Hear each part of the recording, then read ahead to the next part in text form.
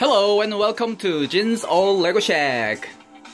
Okay, now let's have a look at the outside, the view from the outside first. It's about 26th of August in 2019 here in Korea.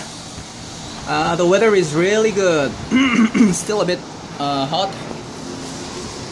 Cleaning ladies are working hard, and I'll play the music also. Let's have a look at the temperature. It's 26. Woohoo! Congratulations! The temperature is going down. It's great. Alright. I'm playing YouTube free music, no copyright. And I hope you guys can listen to it too. Does someone know how to insert or embed the music into my video and while my voice is still running at the same time? This is, yeah, like when I review the video that I have made until now, I realized that the music, the sound of the music is not loud enough. Actually, I just play the music because I enjoy listening to music while I'm working on the Lego pieces. But I hope you could be able to listen to the music at the same time as well. Alright, basically right now you are invited into my small crib or a room, and this is pretty much it. What I'm trying to do right now here is this is the time to this is a procedure of what do you call it? What do I call it?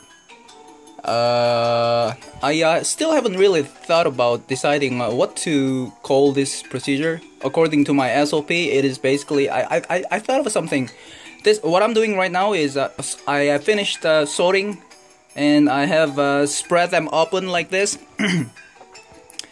This is basically I'm getting ready to. Okay, what do I do now? What am I doing now? Okay, this is the procedure of I don't know. I used to do it before. I naturally do it, like automatically. This is the next procedure. Just spread them open. It's like it reminds me of God created the earth, and He kind of liked it that way. And I spread them all over like this, and I like the view. Okay, let me just say that I have spread over. All over the Lego pieces, all over to a big blanket. Basically, at this moment, what I have to do in the next is take a couple of photos of the whole things right here to keep a record for a reference, because sometimes I have to go back to my photo to check on certain pieces that maybe I have lost, or maybe I just to double check on the quantity or the specific piece that I'm looking for. This time I am just making a video, which is more convenient. What I have to do from now on is called restickering and trimming. Okay, so let me just spread open all the pieces right here. And I have finished sorting them by shape and color. So basically, this is a procedure of right before distributing into each set. This is also kind of difficult to express. Distributing is like mostly used in logistics companies and stuff like that. So I still haven't really thought of a good terminology at the moment, but distributing means like basically take all those pieces into where it's supposed to be in those boxes that I have made a list of all the set numbers Lego has released until now, with all the it should be about like 900 by now, and each sets are zipper bagged and nicely packed according to by number, the set number, order, chronologically put into those boxes. So what I have to do now is take the pieces necessary for a certain set that I'm targeting at and put them into the bag and put them into here. The previously packed the bags have been neatly folded and put them down here. I'm probably going to reuse them. So I have put them in shape. Shape is the priority. It is more important than color. So first, shape, like as you can see right here, brick, plates, and within the category of shape, then comes the alphabetic order of color. The reason why I do this is basically, let's say for example, if I okay, set analysis is the word. For example, see right here is the set number 7633 construction site. The reason why I found this certain set on the Bricklink is that I found through my procedure of set analysis, I found the sticker right here that pretty much gives away the set number.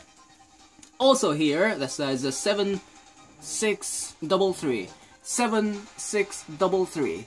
Lots of pieces of stickers sticking on the Lego pieces gave me, these are clue, gave me the clue, a hint, and what set it used to be included. So it will be necessary for me to create another list. I would have to include this because I really like to restore this set. I will add this number into the target sets. I have about 900 about now. Then it become. I will add it into the target list. I really like it. I would like to make a restoration. Because pretty much lots of maybe 50%, it depends on luck, but maybe 50%, 60%, 70%, or even 90%, who knows, I don't know. But pretty much by the way I look here, those pieces, those lots of other pieces probably are from there. So the reason why I have sorted them according to the shape and color is when I am putting all the necessary pieces into a bag with number 7633 construction site. The Bricklink, I refer to the Bricklink website, which has everything in shape first, then in color. So the black comes first. Actually, it is the color order. Pretty much everything is color. Then comes blue, so which is in alphabetic order. Black, blue, dark, bluish gray. Then comes green, light bluish gray, and lime. So the lime comes next to light bluish gray, and then comes orange, OPQR, like that. So it will be easier for me to redistribute the sets, the pieces into a set bag. Right here, what I'm doing now is, these are minifigures. Okay, basically these are the pieces and miscellaneous parts and more pieces. So the order would be bricks, brick modified, then comes plates. So it will give me a better reference later on when I can take it from here, from there. So it gives me the idea that this is a 6 by something, this is 8 by something, because it has a higher. And then comes the tiles. All the tiles neatly placed on my blanket. Oh, actually there is a slope in between also. Then comes canopy and more miscellaneous parts. And these are minifigure utensils. And chrome, I got two chrome silver pieces right there. Then comes, I didn't have enough space at them this time, so I separated to put more the wheels and rubber tires Then comes Technic pieces right there. Then I still did not have enough space to put my minifigures on. I simply just put them up here. I am still in the process of finding out what all the sets that's been included in the bulk pieces the previous seller has sold me. So the minifigure are kind of like broken and separated, not really completed at the moment. And the minifigures are the critical hint or clue to figure out what set it has been. Basically what I do here is, okay, let me guess, I think I have, I found out that I have this, from the sticker right there. I looked it up on the Bricklink and tile 6x6 light bluish gray sticker pattern. Then I found this set, one only, right here. What's the name of it? The set number is 8039 Venator Class Republic Attack Cruiser, which is really nice. I would not have been, I mean, like, I normally would not go for too much of a Star Wars, because Star Wars, we call it like money wars, like here in Korea, which means quite expensive, too expensive actually here in Korea. They put too much margin when they do the currency conversion into Korean won, and then they sell it like almost like double the price of 1.5 or double the price of the actual retail price in dollars. So yeah, I wouldn't really have bought it, but now that I got all the pieces from the used parts purchases, I would definitely add this to my list for a restoration. Venator Class Republic Attack Cruiser, yes, wonderful. So I have some still some minifigures here which are not really completed. So I simply look on the minifigure section of the Bricklink website with the set, and then this guy, I can see that, there's two of them here, and then by referring to the Bricklink website of the minifigure composition or component section, I am going to be able to build or at least as much as I could to complete the minifigure that goes into this set. So the next thing, I mean, I'm not straightly just going to jump into putting them all inside the bag right now. Before, I have to do the re-stickering. Re-stickering means doing the sticker again. For example, if you see right here, the sticker attached right here is really on the edge. It's not properly stickered, attached, could be the right word. So like as you can see, the sticker is a little bit on too much on the right side, so I would have to take it off and put it back right in the center. While I'm doing the sticker work, I can also refer to the Bricklink website and what a certain piece with the sticker came from, so that gives me more clue to find more sets that I don't know, like how many sets that could come out of it. Maybe usually about like 5.5 kilo, maybe about 15 or 16 or even 20 sets. This time, I don't know, it looks quite monotonous, so it could be about just dozens. The sticker applied right here is also crooked, so like basically pretty much of everything I would have to do the re-stickering work again. The door rail, I got like a Chevron, a danger sign sticker. I got like 4 of them. I need to look closely once again if the sticker is correctly applied. It's really difficult to get the focus working. Come on. Now let me have a little bit more view on. You see right here on the right hand side the Star Wars pattern, the tan circle with the red on the brim. See right here on the one on the right hand side has sticker is a bit pushed all the way to the right side.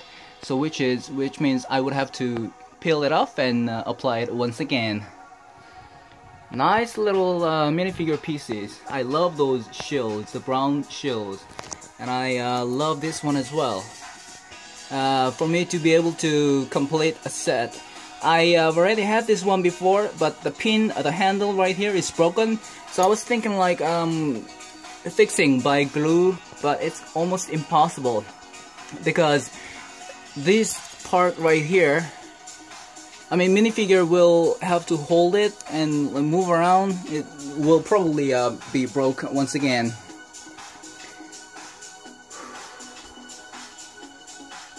Once again, the panel for the Cycle Fixes shop. I already have that set pretty much completed, like about 95%.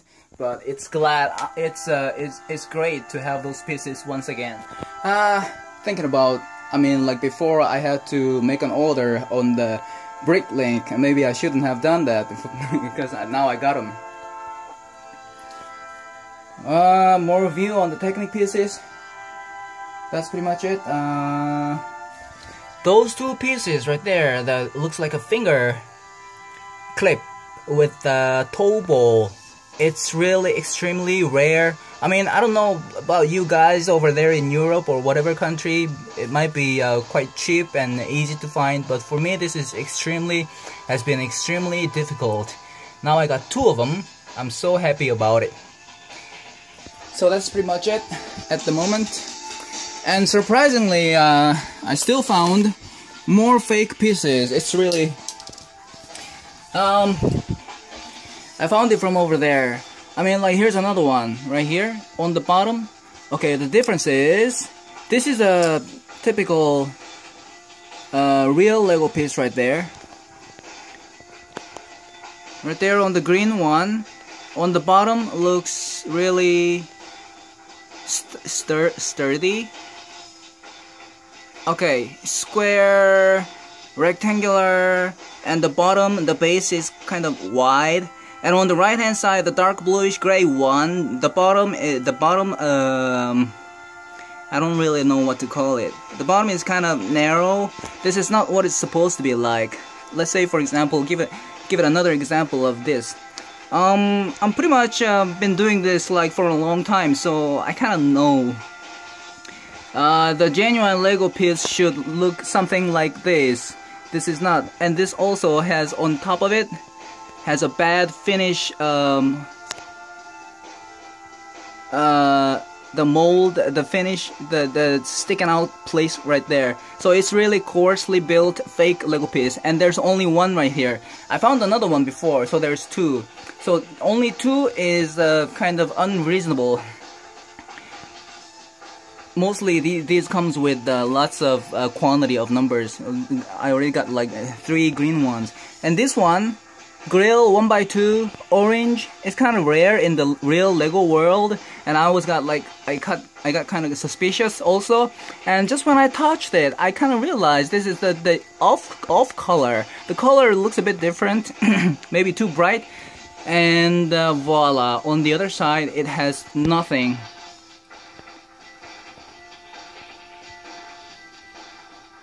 So that's another fake one. I'll simply just dump it somewhere else, somewhere in there, and separate them completely. Those two Duplo pieces, I really don't know what to do. They're actually original Lego. It says Lego Group right there, and Duplo is not really. It is still compatible. Like, for example, if I take a 2x2 brick yellow from here and then maybe put it on top, because this one has the tube right in the center, and put it on top, it's kind of compatible, works that way. I don't really know the height. Maybe 2 pieces right there, just like 2 pieces like there. 2 pieces height and 1/4 of width.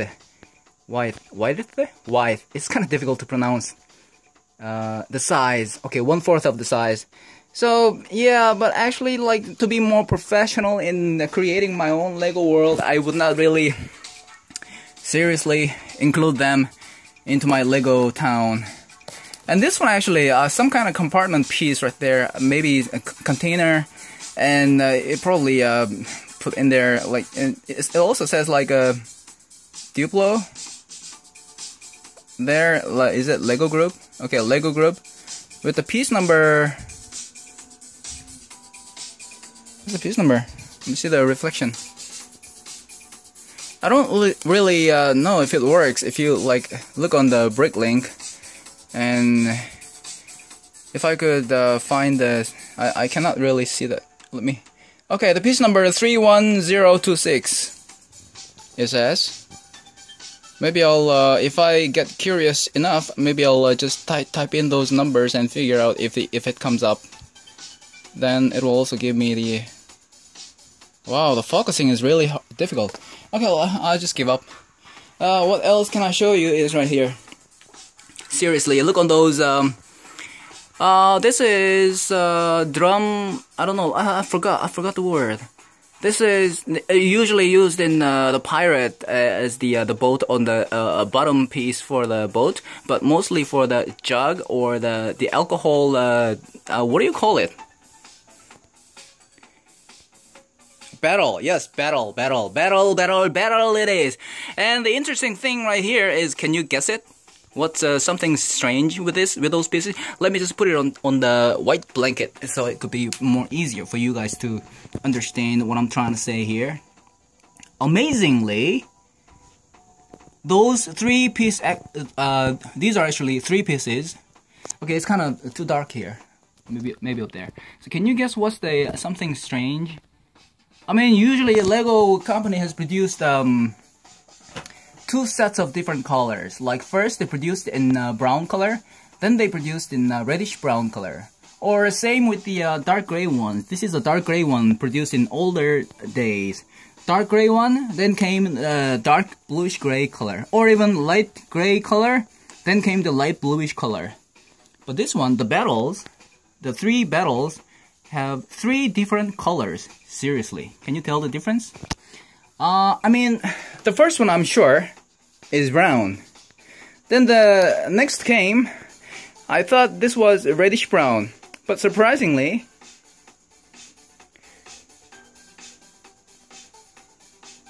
come on, seriously, focus. Come on, focus. Can you?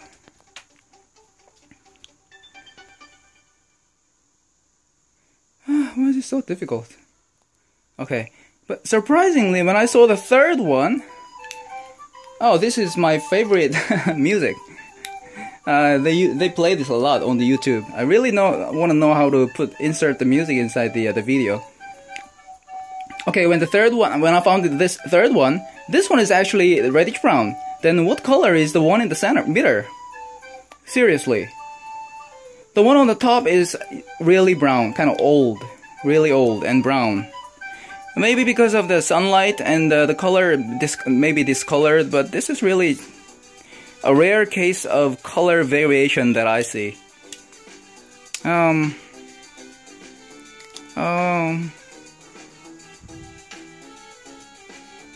Okay, I think let me just from my eyes, not through the lens. From my eyes, I think it is brown. Just a little bit color variation, probably because of the light. Yeah, not from the manufacturing process, probably from the light or being old and used and stuff like that. Okay, that's pretty much what I can show you right now. I'll start working on the minifigure. And then we'll do the re-stickering, and I also have to do the trimming. For example, if I see right here, okay, it's basically like an inspection that you have to go through all the way with all those pieces. Right here, you see right here on the center, the brick piece has been kind of damaged, and it prevents from those pieces to stick together all the way 100%. Even on top here, this one as well. Sometimes this happens because people mix up with fake compatible block pieces, because those usually those fake pieces are really more harder and stronger than the genuine Lego pieces. When they mix it up together, try to squeeze in and try to build something, usually the Lego pieces get damaged from it. And this a bit on top right here has been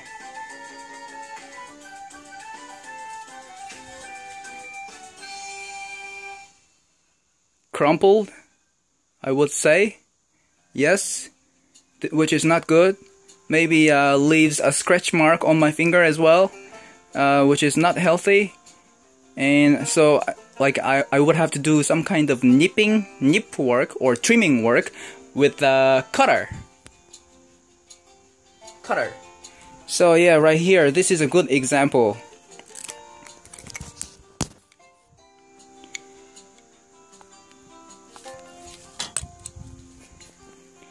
So that I have decided to call it trimming process is what I have to do next. So this right here is preventing the genuine Lego pieces to be sticking with each other completely. Gives a little bit of a spasm or the space in between, or crick or something like that, which is not good. So I have to completely clean them up or cut them off or carve them out to make it better. Okay, let me go back to minifigure work and sorting out, or maybe if I get lucky, maybe I might be able to find more sets those Berg pieces could create. Okay, that's pretty much it for now. I'll see you at the next video. Thank you.